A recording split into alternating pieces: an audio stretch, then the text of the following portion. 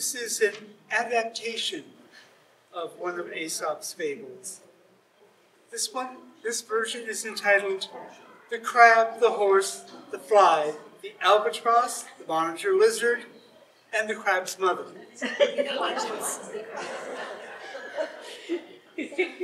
One day, the Crab's mother told him, "You should stop walking sideways. Why can't you walk straight like others?" The Crab could not understand his mother's concern, so he asked others. He asked the horse, "Can you walk straight?" The horse said, "Generally, yes, I do." He asked the fly, who was a bit puzzled, because they don't walk that much. "But yes, I can." He asked the albatross.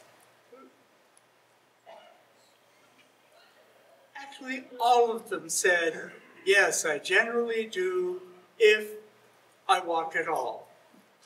Much shorter that way. And the albatross spoke to his mother and said, "Mother dear, do show me how." She could not, so he laughed at her.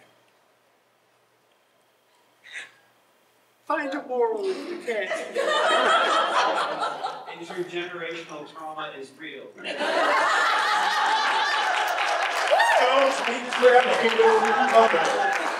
Do as your mother says, not as she does. And of course, stuffing extra animals into the fable doesn't improve it.